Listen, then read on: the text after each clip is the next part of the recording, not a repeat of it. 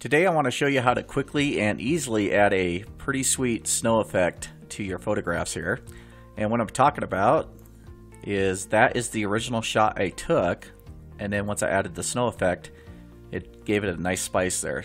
So real quick before we get started, I reorganized my YouTube channel a little bit for you guys so you can really easily find my different tutorials.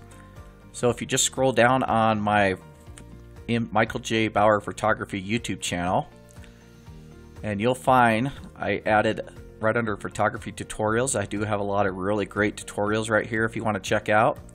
Just by hitting the button, it'll take you over to some of the other ones.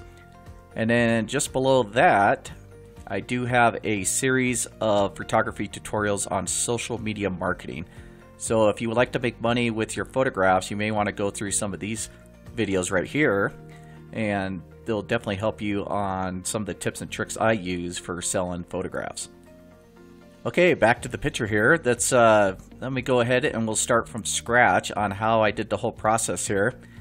And just real quick also, when I did take this photograph, it was actually snowing pretty good at the time, but because I did a longer exposure, the snowflakes didn't really show up too good. And as you scroll in, you can kind of see some of them right here. So I ended up having to basically modify this picture a little bit to give it the true effect of what it really looked like at the time. And what I could have done, if I had a remote flash with me, I probably could have pulled off the same effect, doing a long exposure and then one quick flash with the remote flash, but I didn't have that with me at that time. So let's go ahead and get started here. Let me go ahead and just exit out of this.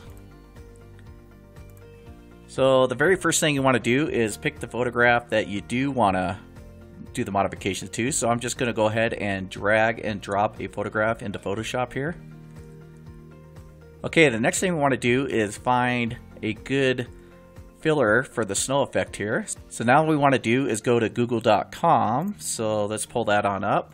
And in Google, let's go ahead and search snow effect Photoshop. Now you want to do up here, let's go under images.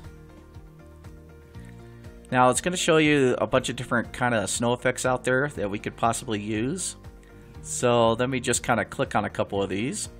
And then when you do click on some of these, for each image you do click on, you're going to see the size of the image right up here.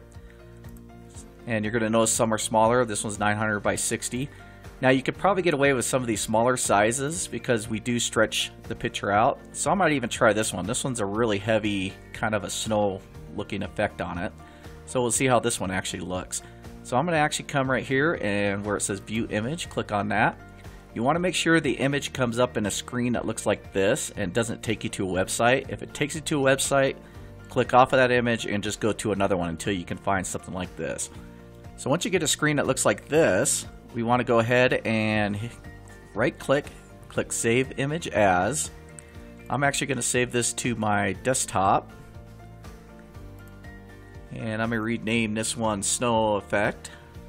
Okay, now back in Photoshop, I want to go ahead and drag that image that I just saved onto my desktop, the snow effect. And now I want to do is go ahead and make sure the whole snow effect is filled in on the picture. So I'll just kind of make sure I fill in all these edges with the snow effect. So all I'm going to do is going to hover right over the edge of this, and I'm going to drag it down, and I'll drag it up a little bit. And I do have an option of spreading it out just a little bit, just so it more than fills the picture and kind of stretches the snowflakes out a little bit. I'm going to hit my enter key. Now what we want to do is blend this in with the original background picture that we put on there. So I'm going to come over here where it says normal. I'm going to click on that, and I'm going to go down to screen. Now the last thing I want to do is I want to adjust the opacity just a little bit on this. So right here where it says opacity, I'm going to click on that, and there's a little bar right here. I could just take that bar and just kind of drag it over just a little bit, just to give it a little softer look. And that gives you a nice little almost Christmas card effect here going on. So if everything looks good, we could go ahead and save this. So I'll just click on File, Save As, and I'll just save this as a JPEG. And we could put it on desktop and just hit save.